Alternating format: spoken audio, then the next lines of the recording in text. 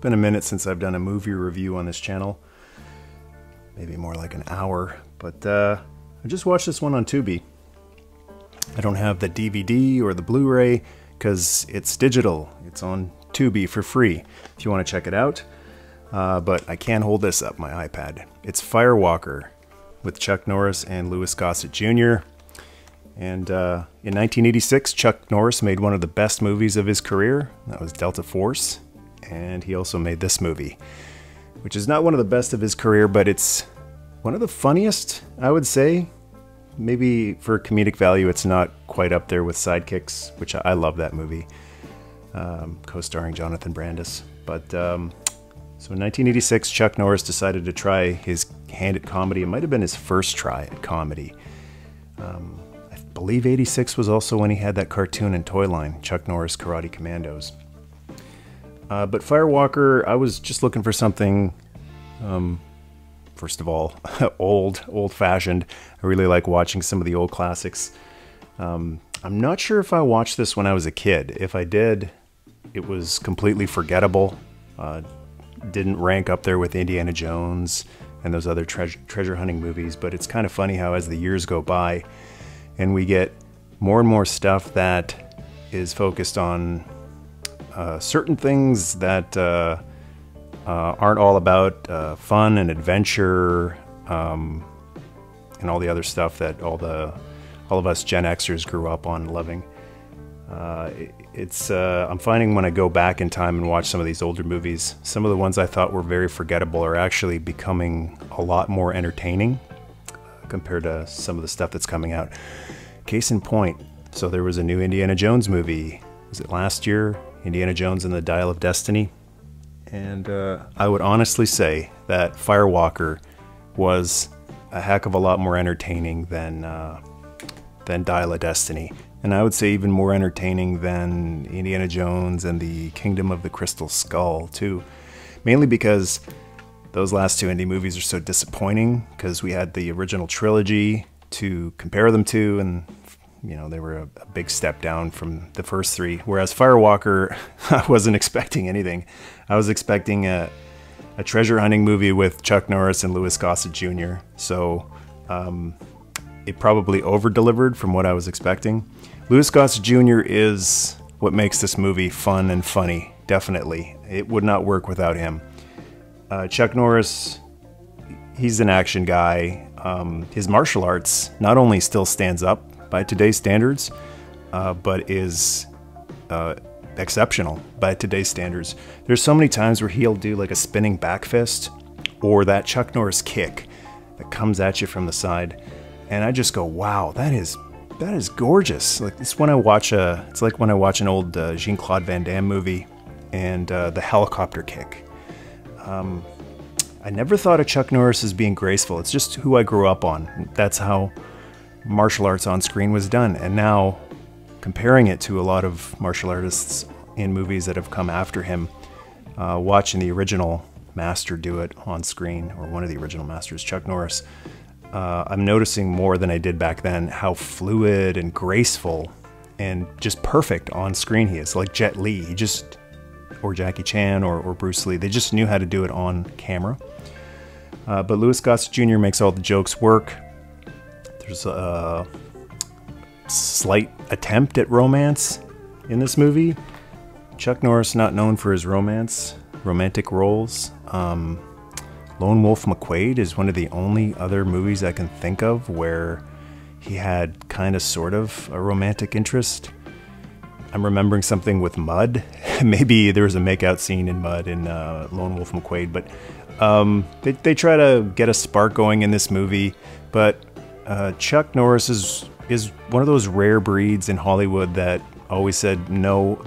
He drew a distinct line between on-screen romance and his family life. So it reminds me of Ralph Macchio. If you ever wondered why Ralph Macchio doesn't have a girlfriend in Karate Kid 3 after he had one in Part 1 and Part 2, the script originally called for Ralph Macchio's character, Daniel, to have a girlfriend in Karate Kid 3, but he had gotten married by that point and he didn't want to be kissing some other woman on screen while he was married.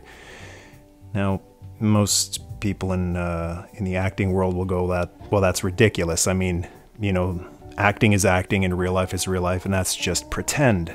But it doesn't always work that way. And sometimes, well, oftentimes, the stuff on screen and on the movie set bleeds over into real life. And I think it's just pretty silly to ignore all the times that on-screen romances have ruined off-screen relationships.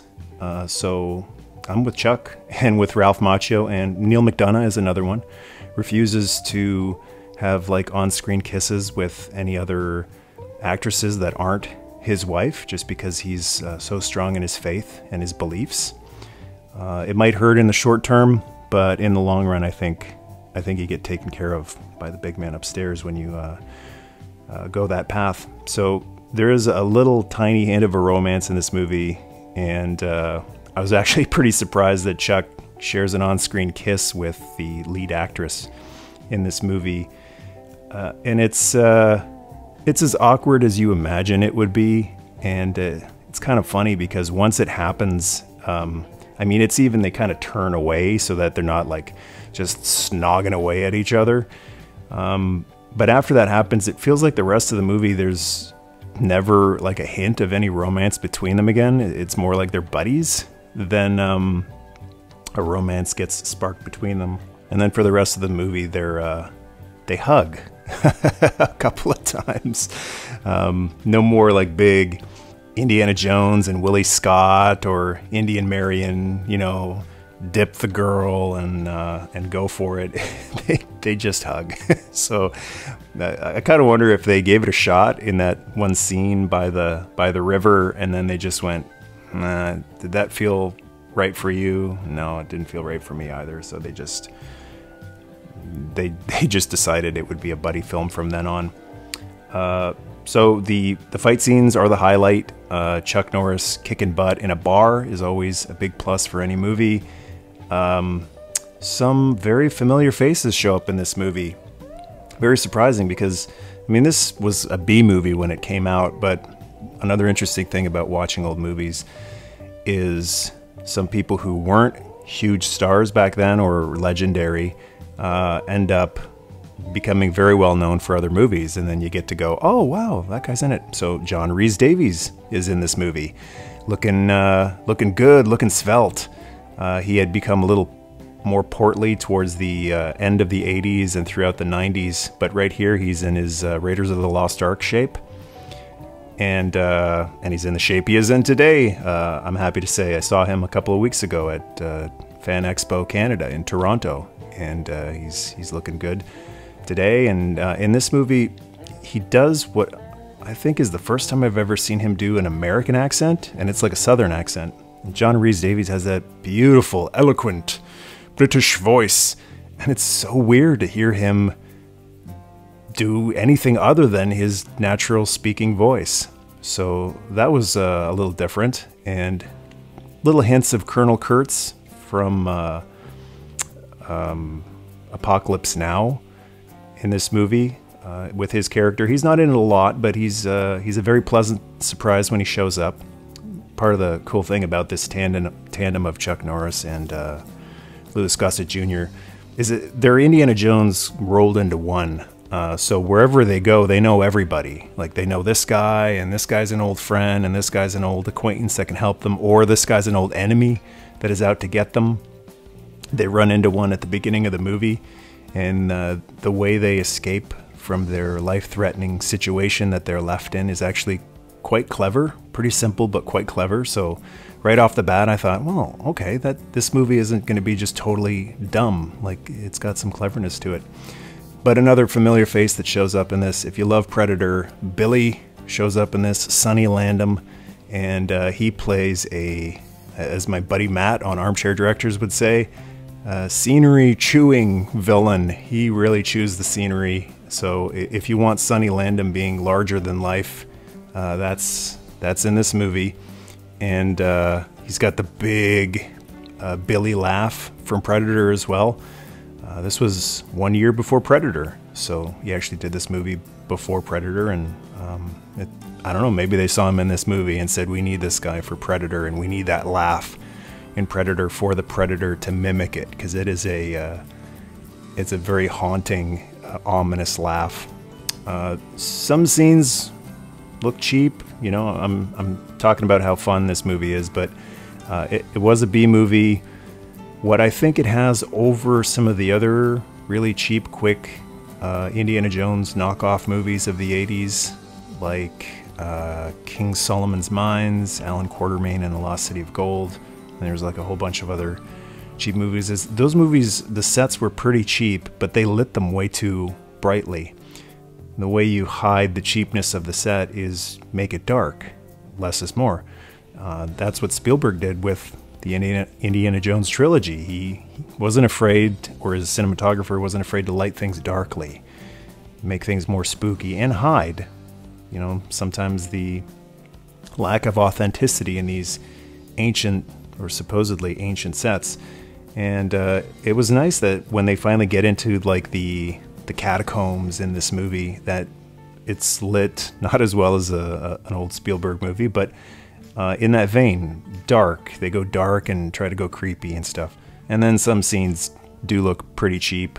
Unfortunately, I think the whole finale looks like one of those big cheap sets, and you know, the hokey gotta escape the life-threatening situation, so it never really escapes that B-movie feel to it. But I don't know, maybe that's something you want, and that's something we've lost, especially over the last 10 years, now that anybody with a laptop can do some really amazing special effects, green screening, deep faking.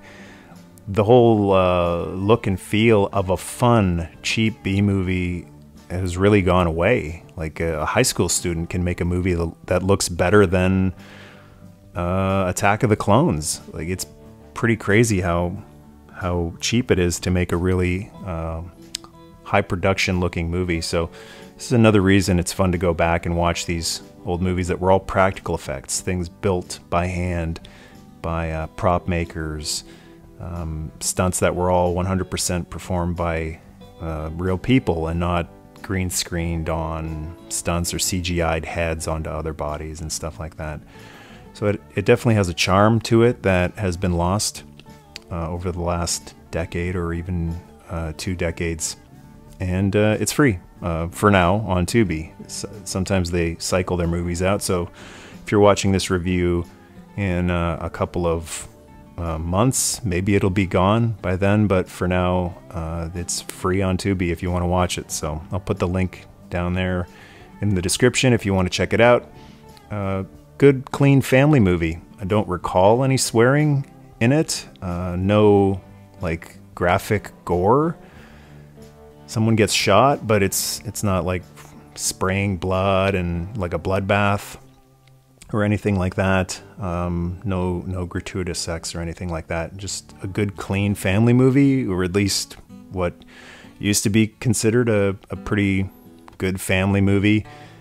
Obviously, there's people out there who, if someone gets kicked in the head, that they'll cry bloody murder, even though it's not murder, it's just a kick in the head. But in terms of old-fashioned, just good, clean action, I think it's a fun one to just sit your kids down. Definitely, probably more appropriate than modern Star Wars, where people are being impaled and heads being severed with lightsabers and stuff. I'd say way more appropriate for kids. But you know, with any parent, obviously the most responsible thing to do is just to go through it yourself before you watch it with your kids, and then decide on your own if this is something you want your kids watching, or if there's certain parts that need to be fast forwarded, or there are eyes covered for that.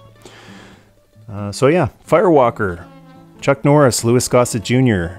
What's really cool about Chuck Norris is he didn't really come off as one of those larger than life 80s action stars that were always trying to have the spotlight solely on them.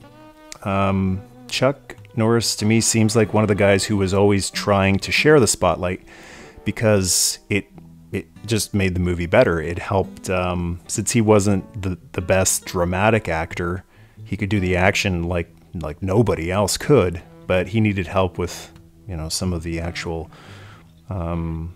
dialogue delivery, and that's why Delta Force is one of his best movies, because he's got Lee Marvin right there beside him, carrying the load. Also Lone Wolf McQuade, which I think is Chuck Norris's best movie. He's got David Carradine there carrying the load, a great villain to play off of, as well as Robert Beltran co-starring in there, also helping carry the load. So this is another case of that it's not the Chuck Norris comedy movie. Louis Gossett Jr. is, you know, the co-star of this movie. He's not the little buddy who tags along. They're a team, and each of them is just as important to make the movie work. It's not just all Chuck and then Louis Gossett Jr. Showed up to do a little bit of stuff. He's actually really, really funny. He's one of the unsung great legends of movies. It's too bad that he's not remembered for more than just Iron Eagle. But there you go. If you're also a Louis Gossett Jr. fan, then Firewalker is you know, a great, funny Louis Gossett Jr. movie as well. And that's my Firewalker review. Hope you enjoyed it. And if you want to check it out on Tubi, if you have any thoughts to share, then scroll down and go to town. And to join the tribe, hit subscribe. Service Day.